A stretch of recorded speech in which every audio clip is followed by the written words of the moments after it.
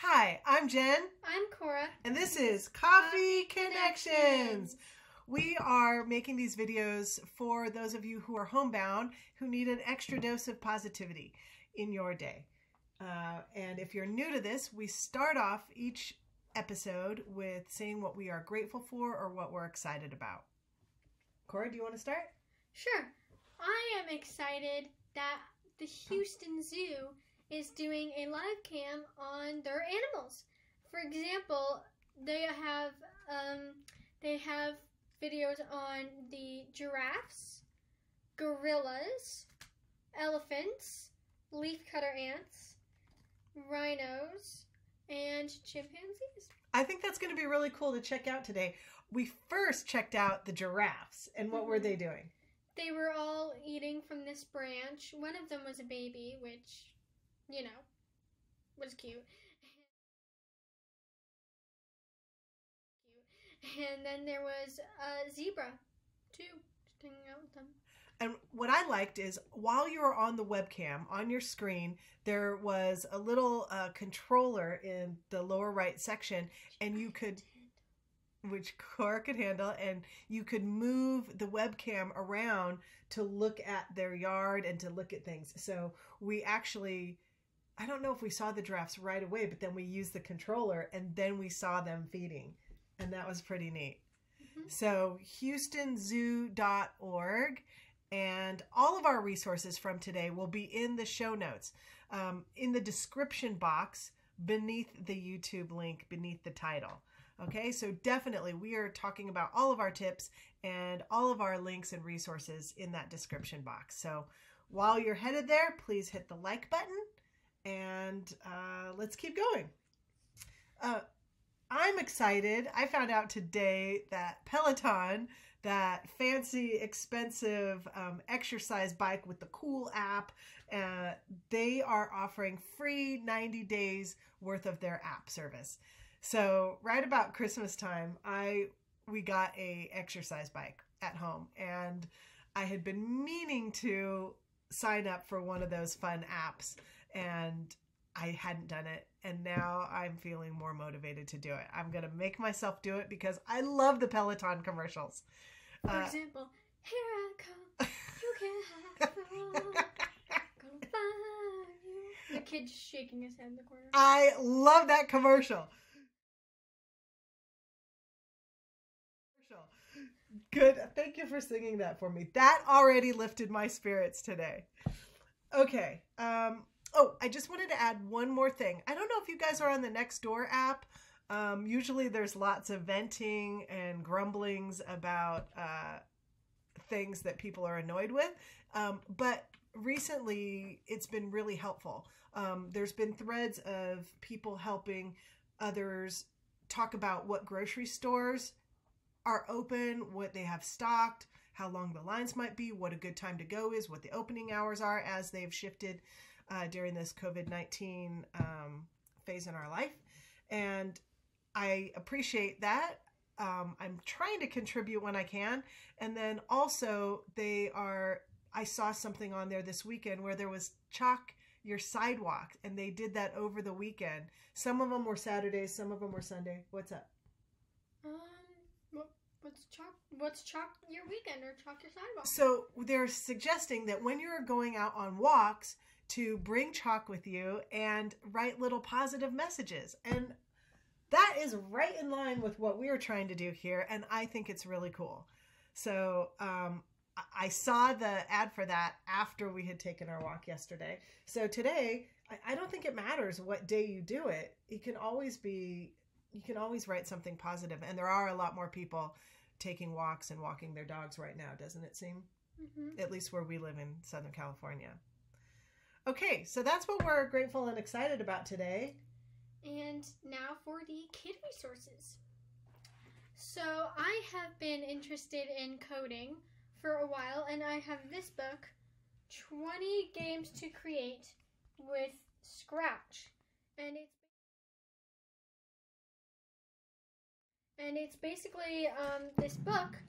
There's this website called Scratch, and you code games, but it's not like JavaScript or anything. They explain what each one does, and it's like glide, and instead of it's like move XRP to, it's like glide 1 sec to X2 Y1, and it's called 20 games to create with Scratch, and it shows different games you could create and how to create them. For example, this page.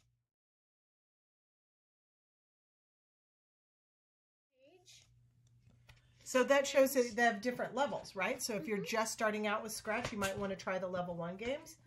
And this weekend, since I'm more familiar with Scratch, I coded. Where is it? I coded. I thought it was 47. Oh yeah, 47. Page 47. I coded ping pong.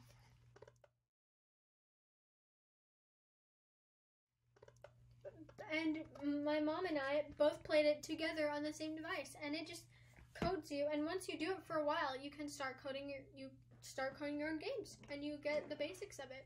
How long did it take you to originally code it? I wasn't paying attention. We played it this weekend, but you had done it the other day. How long did it take? In total? For the coding part. For the coding part, it'll take longer for new people, since they need to find the bricks and they need to get used to it and they need to understand what the bricks do and mean. But for me, since I'm more used to it, it took me about 2 to 2.5 hours. Really? I think 2 hours. 2 hours? Okay. 1.5 to 2 hours. Well, I love that you were doing stuff like this. It's really fun to see you making your own games that you can then play with, that we can then play with. And props to you for being open-minded, because when we first sat down to play it, I gave her some user feedback, which has to be part of the coding process, right? Or any working process. So when we first started playing it, I was having a tough time with the controller, and she thought it was just me. But I wanted the ball to go faster. So I made that happen. So I said, user feedback, can you make the ball go back and forth a little faster to make it a little more interesting? And then she bloop, bloop, bloop, coded it up and made it faster, which was cool. And then we switched sides, because one side was a touch screen and the other side was controlled by the arrows on your keyboard. And so then we switched sides, and she was kind of like, admit it, you were making fun of me a little bit because I kept getting out. I was not making fun of you. I did not say, oh, you're not using it correctly. Oh, you're not bad at the game. I said, well, maybe it just, I didn't know. I was getting out a lot on the blue side. I was saying, because this happens a lot. It's where the ball would hit the side, but you would be like so close and you'd go over it and you would think that it hit you, but really you went over the ball. And so that would happen. And you're like, hey, I should. So it felt, I struggled a bit that I was getting out a lot. And that would happen sometimes, where she would go over the ball and think she made it, but she didn't. Right. So then we switched sides, and what happened once we switched sides? And the controllers, the ball kept on like going through. I would be right where it would, and it would go through, and it wouldn't count. I would lose points, basically. And it turns out that the figure was not wide enough, so it could not sense the sprite. So did you code it up and fix it up, or can you? I did. You did already? Yeah. All right. Well, then we'll play another. Shorter, but it's wider. We'll play another game at lunch then. I call touchscreen, just in case. In case. Okay.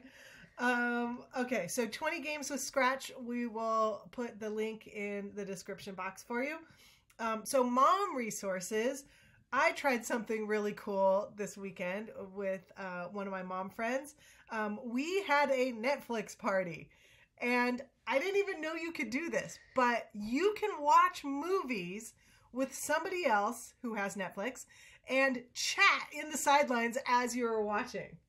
And so it's like, hey, I cannot believe that this plot happened, and then so did this, and that so died, and then just movie plot. Right. So so what it does is it's a Chrome app.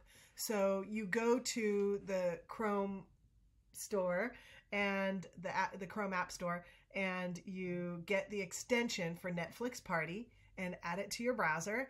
And then you open up your Netflix, select any movie, hit the Netflix Party icon button, and then it'll give you a URL, and you share that with your friends, and then they come in, and you each have your little assigned icon. She's a hot dog. I didn't choose it. That's what they gave me. And then, but I do like hot dogs. And then you can add your name to it so that you can see who's talking, because we just had a couple people last night. I think we're going to try it again tomorrow with another group of friends. And it was fun. I wanted Cora to, wasn't that what I wanted you to be able to do? Mm-hmm. And but then, we couldn't get to Google Apps. Oh, because Cora was going to do it on her iPad, right? And but it only works on computers. Yeah. So that was a bit of a bummer. Even though I have a keyboard case, it still wouldn't allow it. So. But anyways, it's a fun way to connect. If you're feeling lonely out there, and I don't know how many people are solo in their homes that are watching, and you don't have anybody to like play cards or board games with in person, but if you're in your home by yourself, this is a great way to reach out and watch a movie and chit chat. Yeah. Also, we had mentioned this tip previously, but house party is pretty darn fun. Yeah. And one of the things I've been noticing while we're homebound is that although in order to have an account, you need to be at least 13 with a phone number. Yes. So Cora was too young for that. But when we do the house party with our cousins in New York, we can definitely just use my phone for it and stuff. But what I wanted to say about it is, and we still have yet to try the games. They have all sorts of cool games. So House Party is an app where you can connect with other people and kind of like FaceTime, all the faces come up, but there's these little things that you can do. Like you roll the dice and there's these different games that you can play. Like what's that game? Heads Up? Heads Up, yeah. And it's... So you can play that on there. I forget what the other games are. There's a Chips and Guac, but you need at least 3 people with that. But what I used it for was while we're stuck at home, and I don't know, it's not a boredom thing or if it's something to do, but I've been feeling more peckish. I've been feeling like I need more snacks. Have you? Yes. Just because we're home and we're around? We're out of Cheez-It Snap. Cora's favorite snack right now is Cheez-It Oreos Snapped. Yes. Not exactly healthy for you, but don't worry. We're balancing that out with carrots and cucumbers and snap peas and broccoli. So many carrots. But yesterday I wanted to go get a snack, but it was like an hour after I had had a breakfast, and it was like, okay, I don't need to do that. So I checked on my house party, and I just waved at a couple people to see if they wanted to chat, and my friend Lisa picked up, and we were able to chat, and doing that definitely staves off the interest in checking the cupboards. All right, so that wraps up my mom resources for the day. Do you have anything that you want to say? Recipes? Yes, we definitely want to do recipes. Don't forget, you can reach us on Twitter at @JenLeo on Twitter. And send us your recipes that you are using. Here's one that I want to try today. It's from this book that I got at 5 and Below. It's called Tasty, Latest and Greatest. And fidget spinner cookies. Oh, yeah, Cora says on the back they have fidget spinner cookies in it. Cool. And it looks, since there's holes in there, it looks like they can actually spin. There's definitely stuff for grown-ups and for kids. And what I like about it is they make everything easy. It's just easy recipes. And so this is the one that I want to try, hopefully tonight. It's the One Skillet Chicken Pot Pie.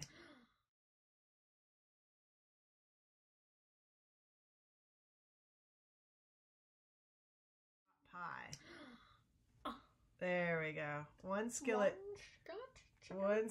chicken pot pie. So I will take a picture of the recipe so that Cora can insert it into this video. I am the editor. We had some technical difficulties over the weekend, so some of our pictures didn't get added. We apologize for that.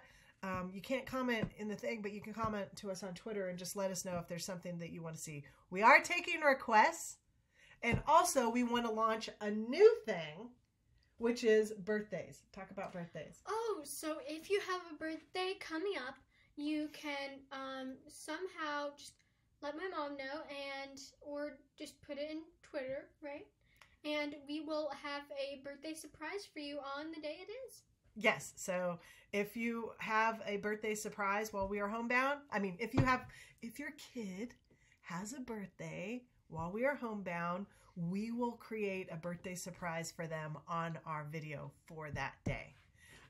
In as much that we can. So yes. So I don't know who's having a birthday coming up, but let us know. And what? Party hats. We don't know what we're going to do, but we will do something to try and help make your kid's birthday a little bit more special. Okay? Okay. All right. So to wrap it up, we really want to encourage all of you kids. Actually, you encourage the kids with their homeschooling this week, and I'll encourage the moms. It's based...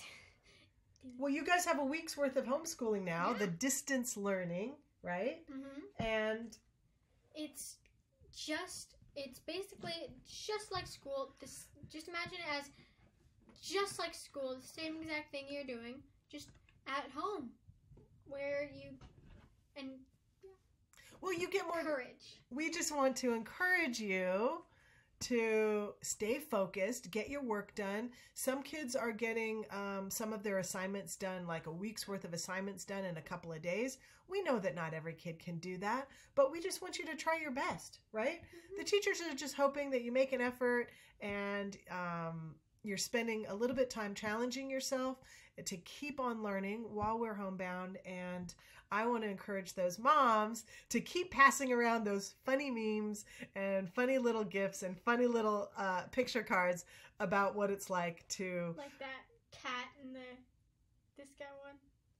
Oh, no. Some of the moms are passing around little jokes about what it's like to be taking care of their kids right now. Oh, I just thought of something. So talk to them about something really quick. I'm going to look it up. I want to wrap it up with something that I found this weekend that was so cool. So Cora, talk about something for a few minutes while I find this, okay? Please. Okay. So for level 1, back to scratch, for level 1 games, you can make Hungry Cat, Treasure Island, Amazing Maze, Drive Me Crazy, Tunnel of Gold, Cross the Road, which is pretty much kind of like Crossy Road. And then level 2 games are Dog and Bone, like Dog and Bone, Catch the Donut, Up in the Clouds, which is basically a plane trying to avoid clouds, and it goes faster. Level 3 games, Flappy Fish, that's when I want to start. Helicopter Pilot, Snake, Ping Pong, which is the one I did, Cat and Mouse, Catch the Pizzas, Rock Blaster, Balloon Burster, Brick Bouncer. Level 5 games are Penguin Jumper, Tower Smash, and then there's a whole section on making your own games. And for example, if you want to see a level 2 game, for example, that would be what page is it exactly? It would be a for example, Dog and Bone, page 26. It would look, the coding would look, or Up in the Clouds, it would look like... Alright, wrap it up. This! Dog and Bone, looking like this. Cute! Right there, she's talking about in the green area. Super cute! Okay, so I wanted to let everybody know that this weekend, the New York Times ran a fantastic article called I Spent a Year in Space and I Have Tips on Isolation to Share. Take it from someone who couldn't go outside.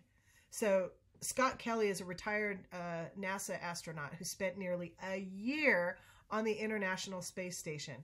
So he wrote this article about how being stuck at home can be challenging, and he is offering things that you can do to feel better while you're stuck at home. Okay, so I wanted to read one of the sections. And one of the sections is called You Need a Hobby. When you are confined in a small space, you need an outlet that isn't work or maintaining your environment. Some people are surprised to learn I brought books with me to space. The quiet and absorption you can find in a physical book, one that doesn't ping you with notifications or tempt you to open a new tab, is priceless. Many small bookstores are currently offering curbside pickup or home delivery service, which means you can support a local business while also cultivating some much-needed unplugged time. You can also practice an instrument. I just bought a digital guitar trainer online. Try a craft or make some art. Astronauts take time for all of these while in space. Remember Canadian astronaut Chris Hadfield's famous cover of David Bowie's Space Oddity? And then also he goes on to say, keep a journal. NASA has been studying the effects of isolation on humans for decades, and one surprising finding they have made is the value of keeping a journal. Throughout my year-long mission, I took the time to write about my experiences almost every day. If you find yourself just chronicling the day's events, which under the circumstances might get repetitive, instead try describing what you were experiencing through your 5 senses. Or write about memories. Even if you don't wind up writing a book based on your journal like I did, writing about your days will help put your experiences in perspective and let you look back later on what this unique time in history has meant. So I really liked that. Thank you, Mr. Scott Kelly. And if you want to look it up, you can read it for free on nytimes.com. It's an opinion piece. I spent a year in space and I have tips on isolation to share. So with that, have a great day. We will see you tomorrow. And bye. Positivity Puppy says bye too. Puppy's still sleeping. All right. See you later.